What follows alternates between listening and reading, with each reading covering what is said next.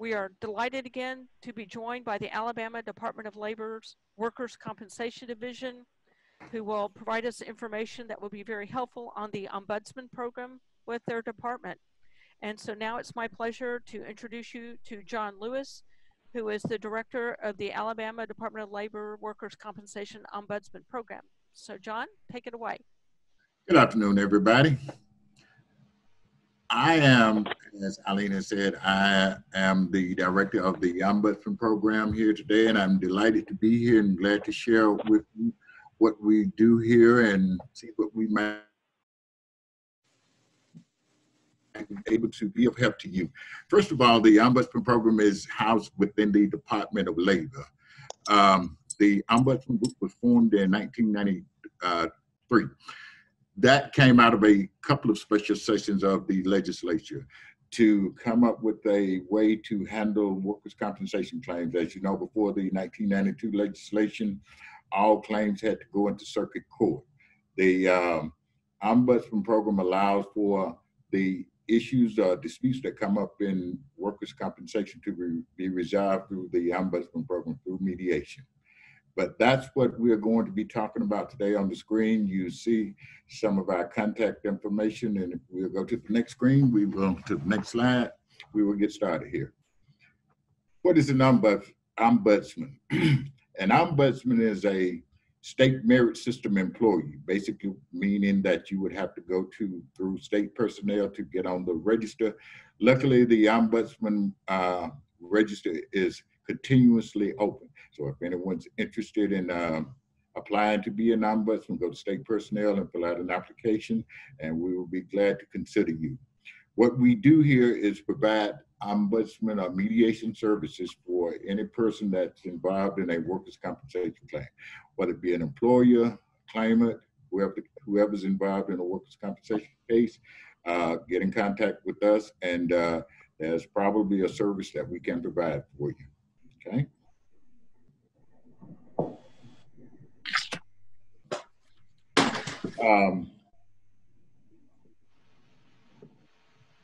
Next thing.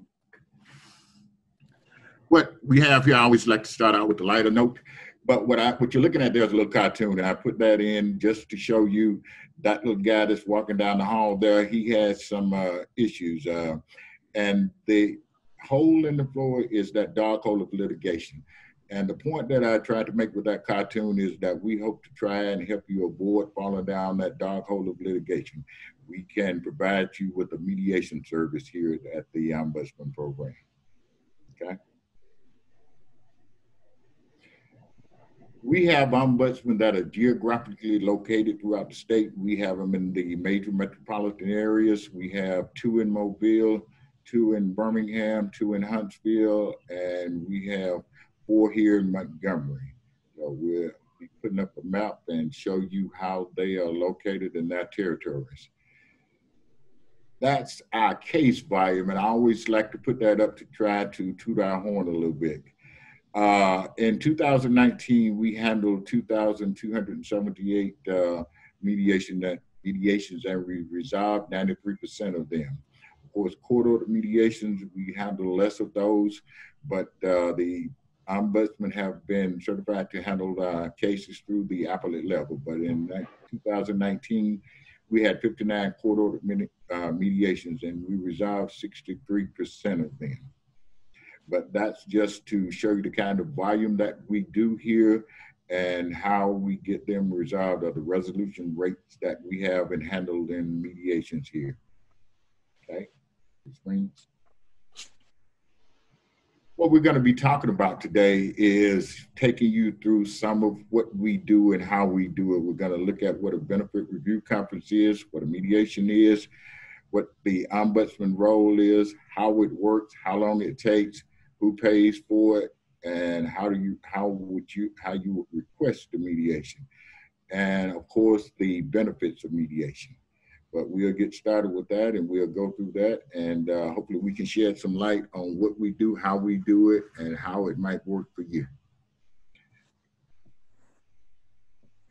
That is a map that outlines the state, how it's broken up. At the top, The yellow portion of the map, that's North Alabama tier. We have 2 ombudsmen up there. We have Tanya Denson and Robert Thomas. Green area, that's the Birmingham area. That is Patricia Fraley and Ted Roos. And of course, in the Montgomery area, which is a broader area that's outlined in blue, a lot of the area that we have here is not that well populated. So we have a larger area here, but we are able to cover it all though.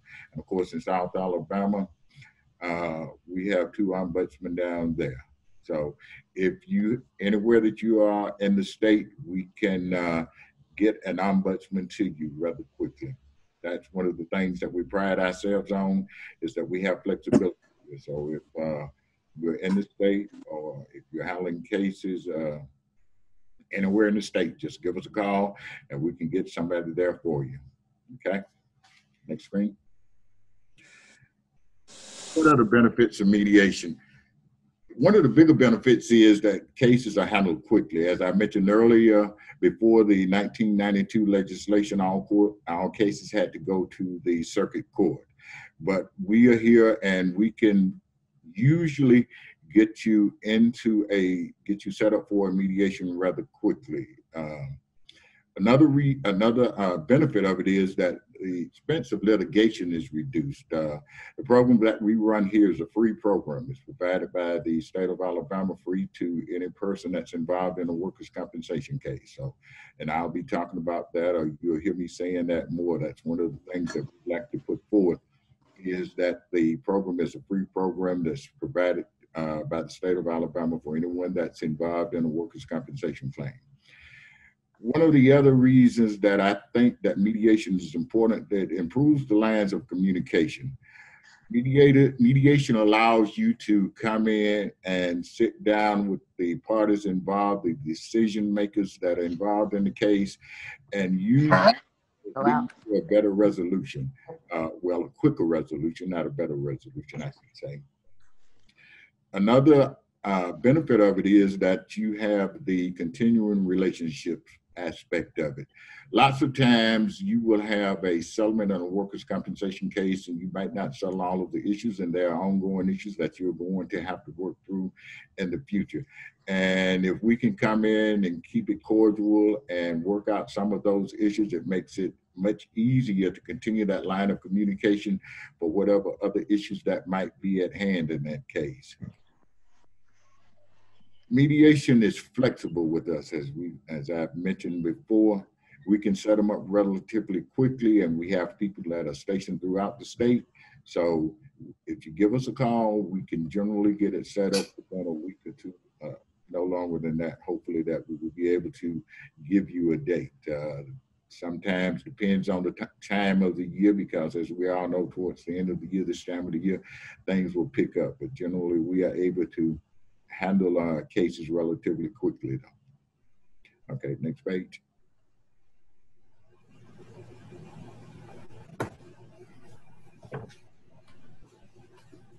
What is the benefit of a benefit review conference on mediation? What is a benefit review conference or mediation? Benefit review conferences are what we do when the parties have reached an agreement. Generally, what happens is, if there's an agreement in place already, the parties will call us and ask us to come in as opposed to going to court. Of course, you always have the right to take any case that's resolved to court, but the statute allows an ombudsman to come in when the parties have reached an agreement, and the ombudsman will prepare the documentation that finalizes the settlement of that workers' compensation claim. The role of the ombudsman is a neutral in mediation. We come in, we are neutral third party. So we like to tell everybody that call us, we will come in, we don't take a side, we don't have a dog in the fight. We are a neutral third party. We are there to get the parties together to try and get them to move toward a settlement in the case. Whatever that might entail, we are there to do it. Mediation can take I always tell people, always generally set aside 2 hours. Now, that doesn't mean that mediations don't run longer than that. Quite a few of them do, but we are going to be there for the duration of a mediation. Mediations can begin quite harmoniously and go to something else. So I don't like to put a time frame on it, but I would always say that you need a minimum of 2 hours coming into a mediation so that everybody would take set aside that time frame and look at that time as dedicated to trying to get that case resolved. Who pays for mediation? Mediation, again, is free. That is one of the things that the Act was designed to do, to provide a program that was free to the public. So we are free. There's no cost to any party. So again, it is free. If you want to request an ombudsman, you can get in contact with us, and as the map that I'm going to leave up at the end of this presentation, it'll have all the contact numbers. You want to contact somebody in the area that you're in, or you want to contact the people here in Montgomery, we have administrative assistants here that can assign cases out to people. So if you want to request a mediation, I'm going to show the forms at the end of this that you can use, or you can call us directly. And once you do that, we will begin the process. Okay. Next frame.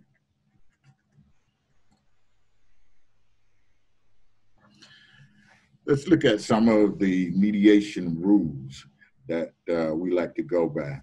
First of all, you have to have an agreement between the parties. If the parties won't agree to mediate, that there cannot be a mediation.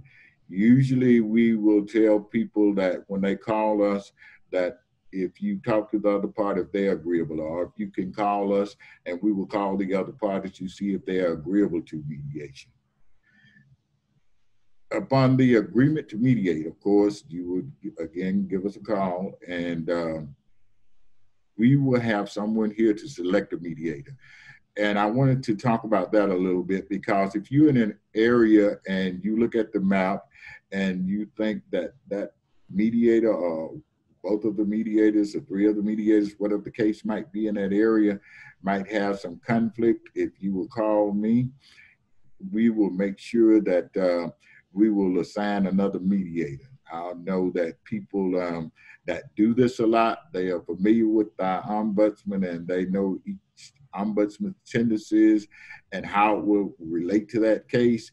But if you don't have an ombudsman in the area that you feel comfortable with, give me a call and we will be able to work that out for you.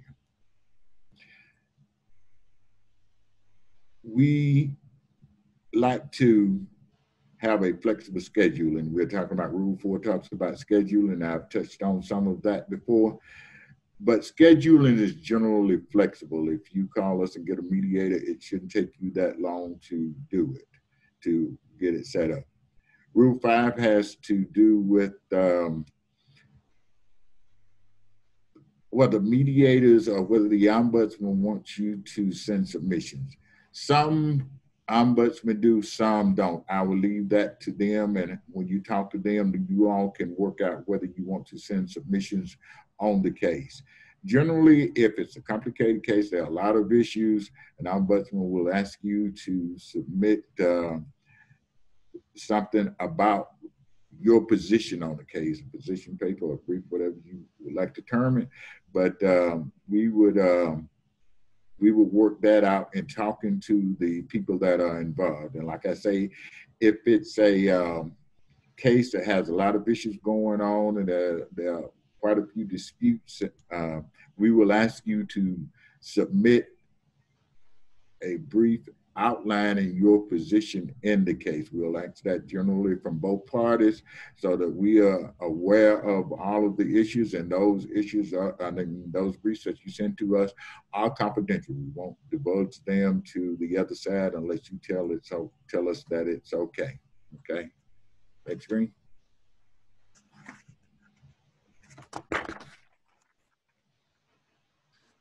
The authority of the mediator. The The mediator has the authority to start a mediation. The mediator has the authority to end the mediation also. And I'll point that out to say this. With mediation, as I said earlier, they can start out harmoniously, but they can go to something else. One of the reasons that we would end a mediation, if it doesn't appear that the parties are moving towards settlement and on the issues that are involved, I will tell this story, a quick story about a mediation that I was involved in some years ago. We had a mediation, we started it out, went to the first caucus, and at the end of that first caucus, we had to take the claimant out. She was taken out in a straitjacket. So things can happen in a mediation that the ombudsman would be forced to end it, or he or she would think that it would be better to end it.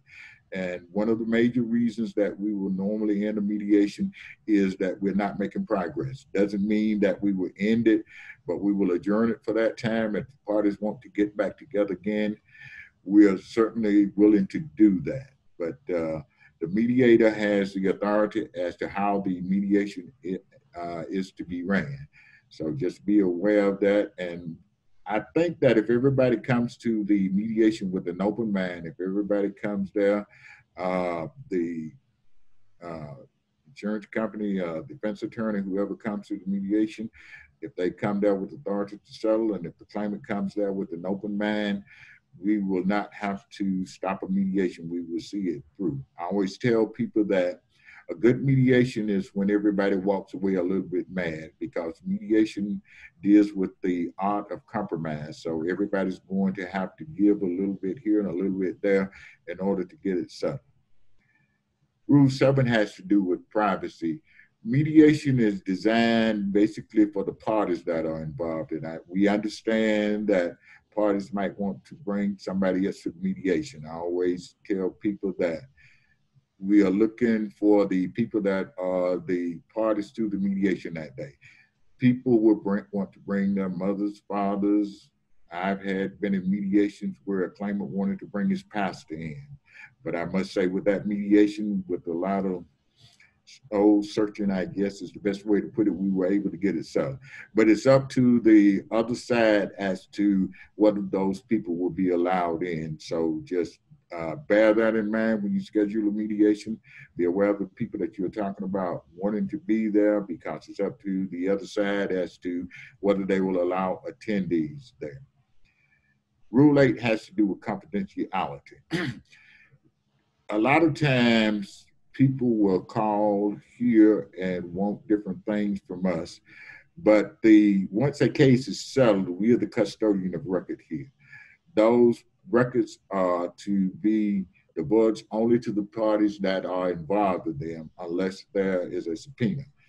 As of now, the statute says that we don't have to disclose any information. All the working papers, the agreements, they are confidential, so we are not required to divulge any of that kind of thing. And that is a position that we take until the courts rule otherwise, but we have not had a problem with that in the past. Okay, next screen. There is no record kept of the mediation. That we will be keeping records or making notes while we are in the mediation, but all of those records are privileged. And when we put them in our system, they are privileged information. But there will be no record, there will be no recording of the mediation. The only thing that should come out of the mediation, if it is settled, is the settlement agreement that everybody will look at, agree to the language, sign off on it, and each participant will have a copy of it. Otherwise, all our stuff is confidential, and we will not be giving it to any parties except those that were involved in the mediation, unless it's by subpoena. Rule 10 has to do with the counsels that are involved in a mediation. Either party can be represented in a mediation.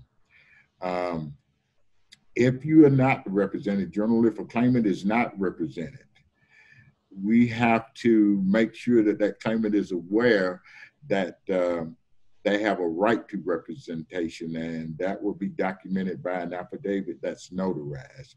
But every party that's in mediation has a right to counsel rather. Rule 11 has to do with the settlement. If a settlement is resolved, we will reduce it to writing, and all parties will have an opportunity to participate in the writing of the agreement. And I mean by that, make sure that the writing of the settlement agreement is to your satisfaction. You have an opportunity to view it, to make sure that the issues that you think are settled as you thought they were. Once that everybody has viewed the document and everybody is in agreement that the document is sound, everybody will sign off on it, and that will resolve the mediation, and we will terminate it at that point. It will be over and settled and done. Okay, next screen. What we're looking at there is a form that we use to have people to request a mediation. As I said earlier, you have the map with everybody's contact information, email, phone numbers. Lots of times that form is used by adjusters, not only adjusters, but we get that form from adjusters all the time. And that form is sent to us when they've settled a case with the claimant, requesting an ombudsman to come in and settle and meet with that claimant and get the paperwork done to get it resolved. Anyone can send that form. We would like for attorneys to send that form. If you would get your paralegal or whoever does your paperwork to send that to us, we will start to build a file. But that's the form that starts the process in getting an ombudsman. What we're looking at is the form that we use to allow people to request an ombudsman. Like I said earlier, I don't know where I got cut off at, but that form lots of time is used by adjusters, and they use it if they're dealing with a claimant that's not represented and they reach an agreement. The statute allows us to come in when the parties have reached an agreement to finalize that agreement.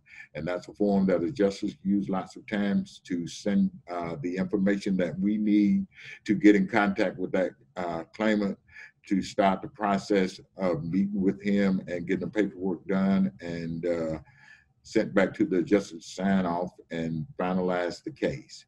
But anyone can use that form. Attorneys, if you would like to send that to us, and as opposed to just calling for an ombudsman in that area or in your area, or if you don't know an ombudsman in the area where the mediation is going to Kelly, you can send that to us, and we can use that documentation to get an ombudsman assigned to you. Of course, we will call you and see if you have a preference or anything of that nature. But if you don't, we will get an.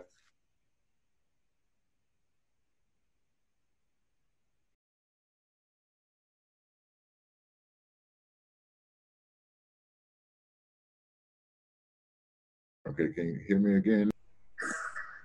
Okay, that is the affidavit form that we use. Generally, that form is used if a claimant is not represented.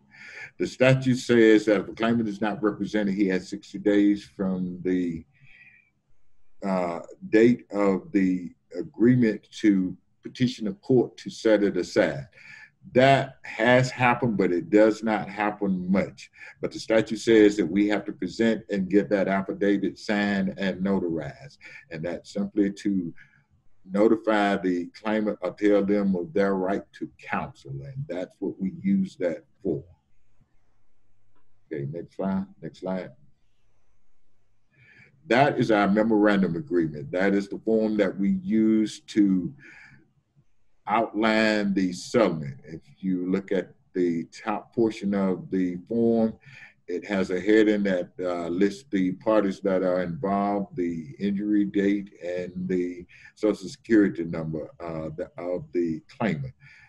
we have a system that still operates off that, so we need that. And generally, when we come into a mediation, we will ask the parties for a first report of injury if we don't have one on file. That will happen occasionally, but if there's not a first report of injury on file, that is not a bar to us to come in and mediate a case. The next section that says issues outline the issues that are up for settlement in a general workers' compensation case. And we will settle all or part of those issues that are outlined on that form. And it also has other at the bottom there. So I don't know what other issues that might come up, what we might have left off that form, but we have a box that's a check for others. And the middle portion of the form, that's where the settlement language goes. Whatever we have, whatever the parties agree to, it will be documented in that section. And everybody signs and it becomes an official document, and we will file it back here. Okay, next slide. That kind of takes you all through what we do here, I hope, and if there are any questions, certainly we'll entertain those. But that takes you through what we kind of do here in a nutshell.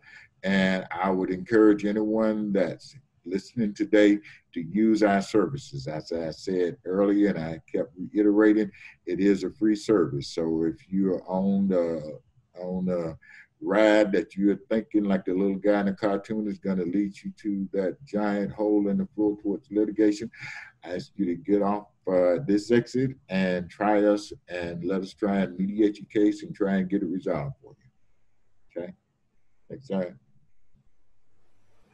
Again, that's the map that I'm going to be there for a while.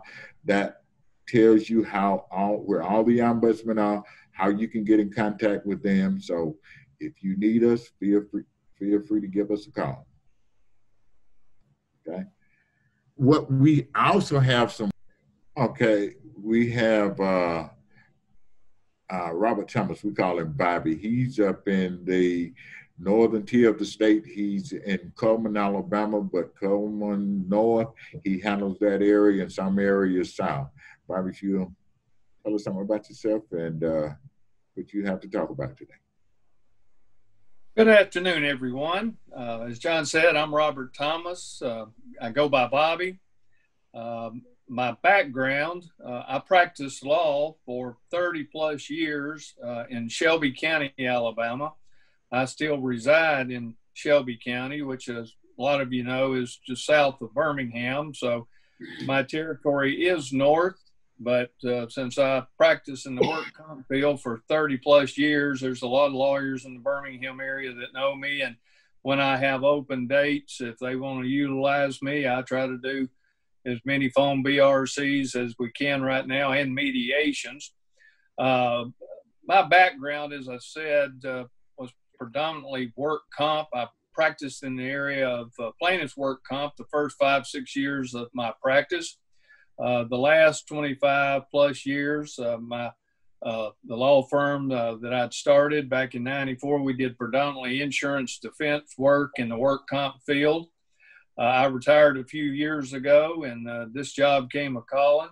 It's a wonderful profession. We have a number of fine folks. Some are lawyers, some aren't, that are ombudsmen, but I believe it's a great service. I utilize it as a lawyer for 25 plus years. I know how wonderful the program is, and I'm glad to be part of it.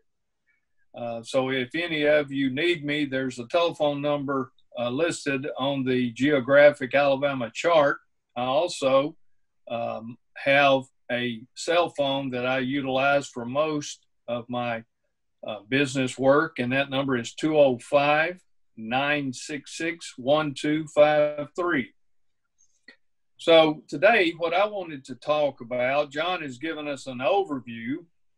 I want to kind of focus predominantly on two areas. One, that being Rule 5, dealing what I call with mediation preparation, and then kind of finish out on pandemic changes to BRCs and mediations. First of all, being a lawyer, I routinely send out position statements. So that's something I'm real big on. So the way I start mediation, BRCs are much different. It's mainly just getting signed documents in and getting everyone together over the phone, whatever it may be, and conduct your BRC and sign off on the documents. Now, the mediation itself, of course, is a much more involved process. It begins with legal assistance, getting dates.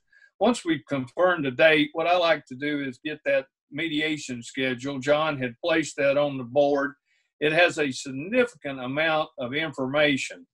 That's kind of like where I start. Of course, not all the mediation schedules are that detailed, but I like to have, everyone's name, dates of injury,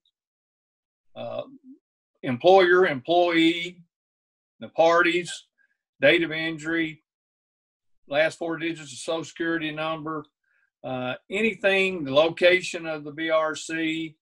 I like to have all that. Now, the document John showed you gets very detailed into average weekly wage and numbers, and I'll talk about that a little bit later in a minute. But mainly, I just like to know who's involved and where it's going to be and the time, and maybe if there's an impairment rating.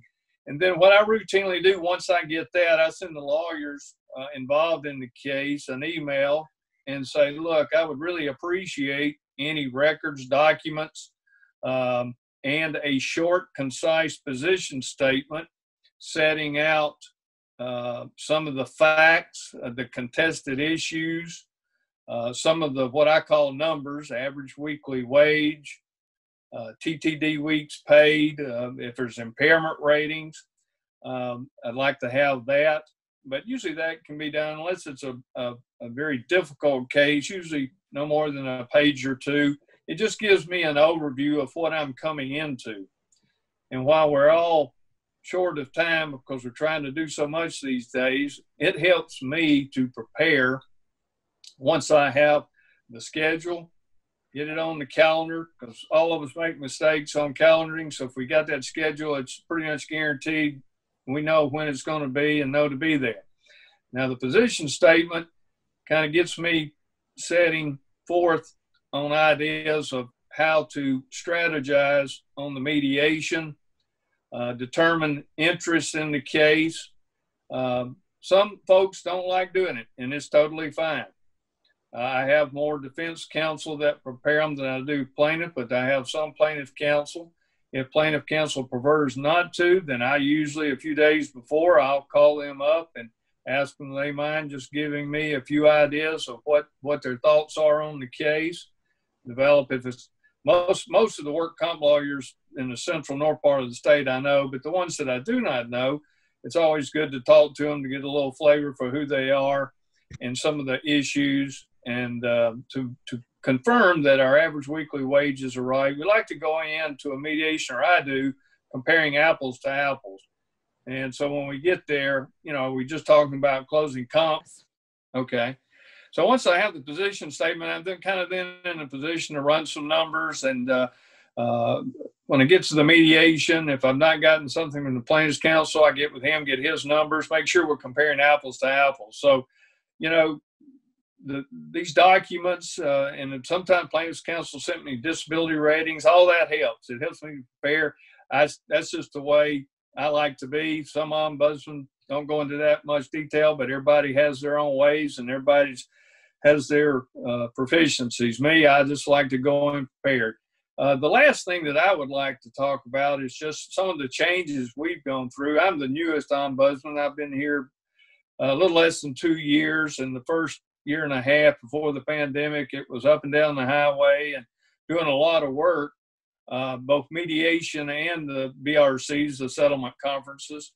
Now with the pandemic and some of the orders, Patricia, if you get her audio going, she'll tell you about some of these orders, but the face-to-face mediations are still ongoing. We are doing virtual mediations.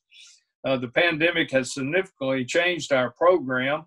We're all trying to learn how to use Zoom and to use these technologies to our benefit. It has increased production tremendously. I think from talking to other ombudsmen that everybody's efficiency is just about doubled because we can do 7 or 8 BRCs in a day, whereas if we had to travel to different locations, we may be able to do 1 or 2. So there's definitely some advantages of the virtual. Whether or not this will continue after the pandemic is yet to be seen, but I think we've learned a lot about being more efficient with the use of the virtual technology during the pandemic. So I know Eileen has folks sending in questions. I'll be glad to answer any questions either about myself or the program or what I do. But I appreciate everyone's attention, and thank you very much. Thanks, Robert. This is Eileen, and I do want to let folks know that we do have a question, and I'd like to pose it to you all. It's from one of our participants who said, I've had a couple of instances where the ombudsman appears to be chums with the defense attorney, and they exchange communications about their previous connections and or firms they've served together. Both times I was unable to settle my case during the ombudsman's interaction because impartiality was placed in doubt. I just wanted you to know about my experience in it, and it would be helpful if the ombudsman would consider that idea. So what can the ombudsman do to ensure that they're communicating their impartiality with the participants? Thank you for the question. As I said earlier, we are an independent third party. We do this all the time, so we would know a lot of the attorneys that are involved. And I would say that I hate that you got that impression from an ombudsman that he was chummy with another side, but we deal with the attorneys on plaintiff and defense side on a day-to-day basis.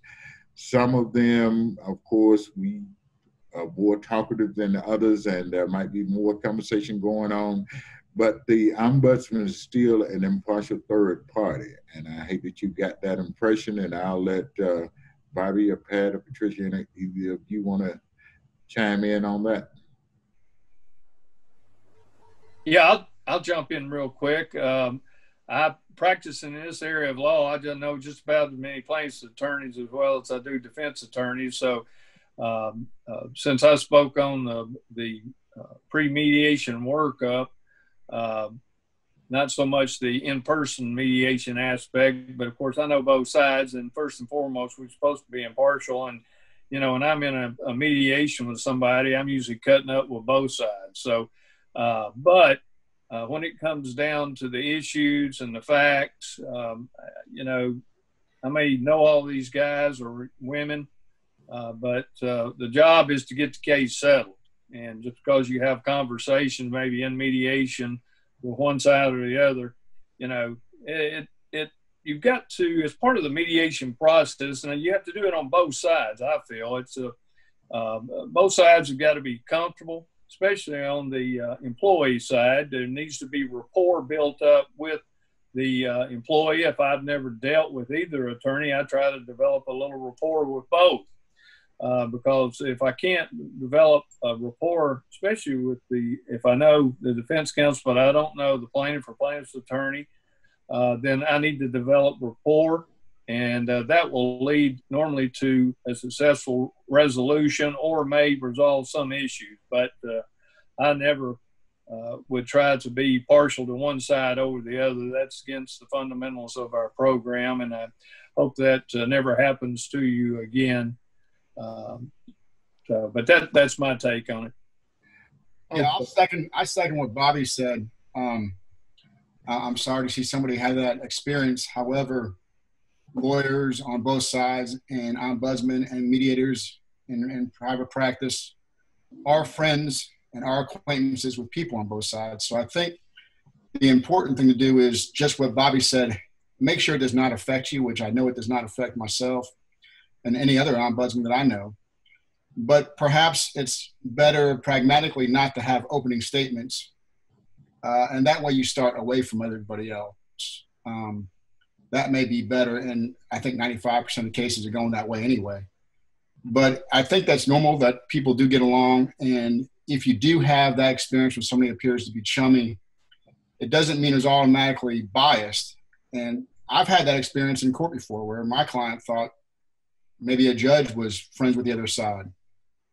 Who knows if it was biased or not, but we hope to all avoid that. And I think one of the ways of avoiding that would be eliminating the opening statements in the same room together. Okay. Patrick, thank you for sharing that. Would you take a moment and just tell folks about yourself and how you got into the Ombudsman program? Sure. So my name is Patrick Pendleton. I am down in Mobile, Alabama, the area down here. I'm here with Rudine Crow, who's another ombudsman. So my counties include Clark County, Choctaw, Conecuh, Monroeville, Baldwin, and Mobile, Escambia, and Washington. So we have a pretty good area down here in the Southeast. So a little bit about myself, not to bore you, but I was attorney for 20 years, and I'm a prime example of burnout is real. So I was lucky enough to, John took me on as an ombudsman about 3 years ago. And I cannot say enough about John or the program that he runs because they really do a great job. I've been all over the country with John at different seminars, explaining our program to different states and hearing from other states how they run they don't have ombudsman, but how they run their workers' comp divisions. And the amount of compliments and the amount of people who are impressed with what we do and not charging a fee to people. And then how economically we run this. People are very, very impressed. I think we're one of the last people to have an ombudsman and one of the last folks to have a circuit court decide what happens here. I'll just come in and tell you what I think the best part about our program is, besides the people that are in it.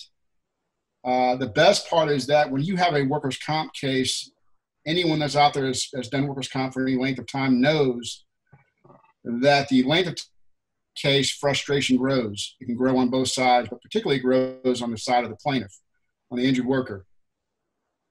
You either have a case that takes a long time, like right now with the pandemics pushing everything back. And so well, the injured worker ends up maybe losing their house, losing their car, and even losing, they leave them or whatnot. I can go on to many things that happens in that length of time, but we have a way to resolve these things very, very quickly.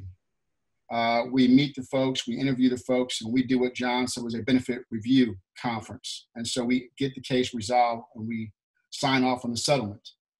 And then also, like Bobby was just talking about, if you need a mediation, I can't think of better folks to handle a mediation than the ombudsman, because they have all been trained how to be mediators. They've all been trained how to be mediators in the appellate process as well. They all have experience in workers' comp mediation and workers' comp law. Every one of them, I can tell you, is extremely empathetic. They understand the issues, and more importantly, they understand how to deal with people. That is important. Now, we have wonderful private mediators, particularly in my area. A lot of whom I'm friends with. They do a great job. But not always can a case warrant spending money on. And we are there for you when that is the case, or whenever you just want one of us to do it. So I think it's a very good process. Not only do we do settlements, but we do mediations. That's a little bit about my take on it. I wanted to talk to you a little bit about COVID and kind of how it's impacting the ombudsman program. In short, I think it's making it much better, because now through the orders of the Supreme Court, we can do all this on a telephone, and we can even notarize through a video type message like we're doing today. If we're going to do a settlement mediation on the telephone or through a Zoom, I want to give you a couple things that we need if we're going to do a settlement. A note came in asking what information do we need if we do settlement. So I'm going to answer that. The first thing we're going to need is the name of the employee, the correct legal name, correct legal name of the name of the employer, the date of the accident, and hopefully the first report of injury, because that's very important for our files. You can find that date of the accident, although it may be disputed throughout the case. Whatever the date of the accident says in that first report of injury is what we need to go with for our purposes, as well as the impairment rating that the doctor has provided. Part of the body has been injured. Is it the body as a whole, or is it a particular scheduled injury? The amount of the settlement, what rights are being closed or left open, other information that we need for settlement purposes. I always like to get a copy of the settlement documents because I like to provide those and make copies for everybody, or at least be able to scan them in and then send them out through telephone or do it over the computer. And then John showed before a form of an affidavit that needs to be completed. The affidavit says that they do have a right to representation, that they do believe the settlement is in their best interest, and that they understand that the Ombudsman has indeed answered their questions. That needs to be signed and obviously notarized. Like I mentioned, we can actually notarize for the computer now because of the pandemic. Once information, I simply call up the injured worker and I conduct a 5-10 minute, sometimes 15-20 minute interview, answer whatever questions, make sure they understand the settlement, make sure they want to go through with the settlement, sign off and send the documents to everyone. So in short, COVID is actually making the entire process easier. Now, I don't know how long this COVID is going to go on, but we'll get back to the traveling, we'll get back to the in-person settlements. But right now, we can do it over the telephone. As far as the mediation is concerned, I am getting many calls about mediation. We have, well, at least one a day now, the mediating cases that we're doing. So, that is, if anything, it's sped up during the pandemic. So I wanted to give you my telephone number. If you're down here, most people have it. I find it hard to operate with two different telephones. Most folks call my personal cell phone, which is 251-490-9975, 251-490-9975. So call me if you need a settlement or a mediation down here in the southeast part of Alabama. Call Rudine Crow. Okay, thank you, everyone. Yeah, we've got Patricia back. Can you hear me? Yes, we hear you now. We have Patricia Fraley. She's an ombudsman in the Birmingham area. Patricia, if you'll tell us something about yourself and the topic that you want to discuss today. Okay, thank you. So I'm Patricia Fraley. As you can see, I'm technologically challenged, but I'm glad it's working now. So I am an attorney, and I've been practicing law since 1982 and specializing in comp since 1985. So I know a lot of folks up here, and I've met a lot of new people. So that's my background. I've done a lot of workers' comp, and I do a lot of mediations. Like Pat said, I probably am scheduling close to one a day. And unlike what John said, I'm booked up for about 6 weeks unless something cancels. So give me a call, and we're doing, I feel like about at least 50% more BRCs and settlements than we did COVID. So that has been an interesting aspect. So I was going to talk a little bit about why all this is ticked up and what has happened during the pandemic. As most of you who are lawyers know, like on March 13th, the courts shut down. And so right as the Supreme Court of Alabama issued a lot of administrative orders to close the courts, right after that on March 18th, there was a special administrative order allowing ombudsmen and judges to handle workers' comp hearings and settlements by phone or by Zoom or whatever kind of teleconferencing that people use. And to be honest, I use FaceTime a whole lot. And when we do Zoom, other people invite me and set it all up, and that works better than today. So on March 18th, we all got this administrative order with our whole new rules for how to proceed. And the short of it is we can now do settlements, which we call BRCs, benefit review conferences, by phone. Sometimes those are conference calls with defense attorneys and plaintiffs' attorneys and myself and the injured employee. Sometimes it's just me calling the employee who settled. So however the parties feel comfortable in proceeding is fine with me. But what has to happen is an ombudsman has to be speaking with the injured employee. And I request all these affidavits, like you just heard Pat and John talk about, and the documents to be signed ahead of time, because it became clear really quickly that if we didn't have signed documents ahead of time and something to talk to these folks about when we're not in person with them, it became just unmanageable. So the law doesn't say that, but for all intents and purposes, I think we're all asking for signed documents to be done ahead of the phone benefit review conference, whether we talk to the injured employee and send those documents to them, from us to them, or whether the attorneys arrange that.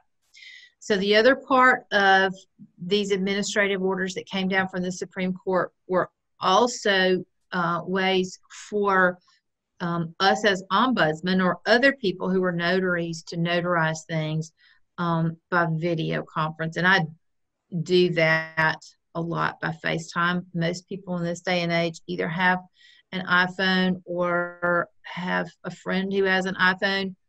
If not, that becomes a little more complicated. I've found that most people can get things notarized now. Enough stuff is opened up, their bank or the UPS store, that's not a real problem. But in the beginning, you know, with people who didn't have iPhones, I was just having them send me a picture of them holding up their driver's license underneath their chin like a mug shot so that I could compare signatures. But it's gotten much, much easier to do these days. So basically that March 18th order that started allowing video conferencing and judges to hold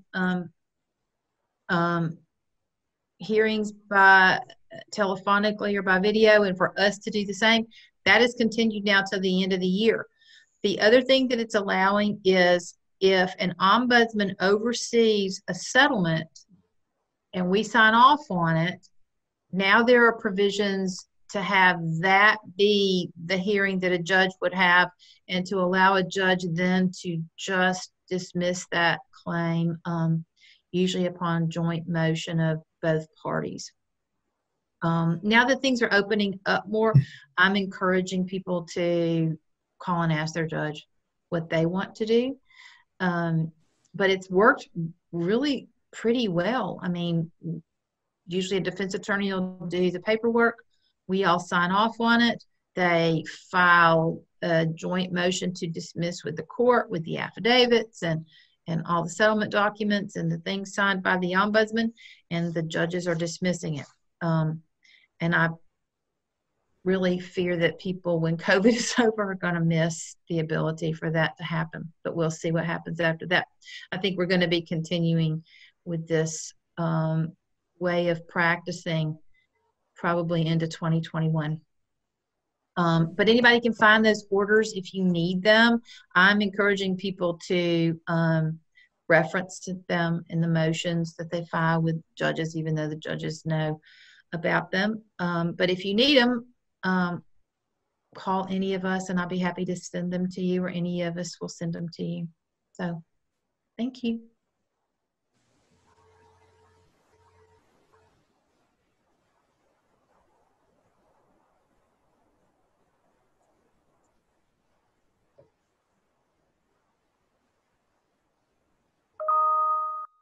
Thank you, Patricia. Yes. Do we have Ted with us today? I'm here. Okay, Ted.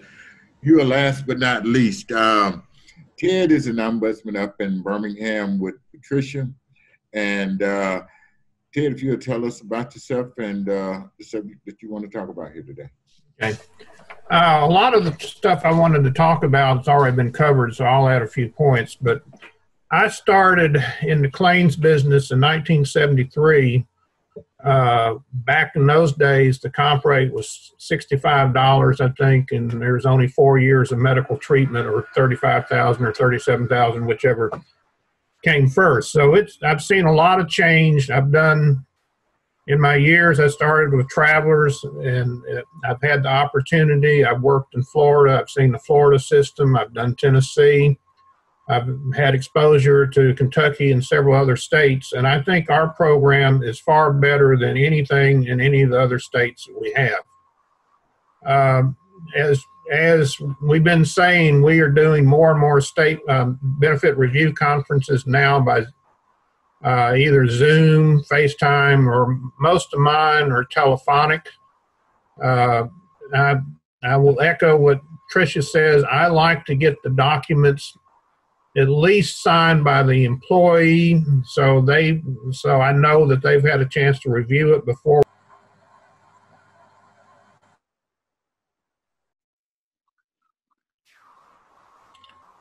Okay, so when you call me, I would recommend that it seems it takes 7 to 10 days to get the documents circulated and ready for the BRC. So please try to take advantage and get that done first. I've had several at the last minute call and cancel because they don't have the documents. But I want to see the documents before we proceed with the BRC, and I don't want to spend time chasing down signatures on documents after the BRC. So as Patricia was saying, you know, with the administrative order, if you've got a case that's pending and it's been resolved, take advantage of the opportunity you have to have us approve it and then file the motion with the court to dismiss. As far as mediation, with Zoom, I've done some mediations. I would prefer, if possible, to do a Zoom and have the employee participate at least in the initial round, and then as we go back and forth, then it's not as necessary. But I'd like to be able to see the employee, get a chance to talk to them, let them see me. But in some cases, that's not possible. If not anything else, I'd at least like to talk to them. The only other thing I can say is when I've been to mediations, a lot of time the third-party administrators, as you know now, you may be dealing with a third-party administrator handling an Alabama claim that could be in South Carolina, North Carolina. It's really helpful if the attorney will have the contact information so that he or she can get in touch with the adjuster, particularly if we're getting close and need more authority. I hate having to wait for somebody to get back from lunch to get authority. It just drags things out. But other than that, like John said, we do appellate mediations, so and for free, you can't beat that price. I guess that more or less concludes what I've got. Well,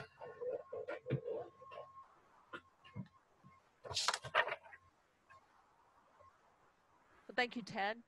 And at this time, I'm going to ask John for some closing remarks because it appears that we're at our 60 minutes. John? Okay. Again, thank you all for having us, and I hope we've answered some of your questions about the Ombudsman program. I just want everybody to know that we are here, and again, I would reiterate that we are free, and whatever we can do, feel free to call upon us, and let's go and mediate some cases. All right. Well, thank you, panelists. This has been a very informative program, and especially these services are great, and I can't believe that they're free. So thank you for offering that. Again, thank you everyone for joining us today. We did have some technical issues, but I appreciate everyone's patience as we navigated through those. I want to thank the Alabama State Bar for making this part of their on-demand CLE program. And I also want to thank the dispute resolution section of the bar for co-sponsoring this event.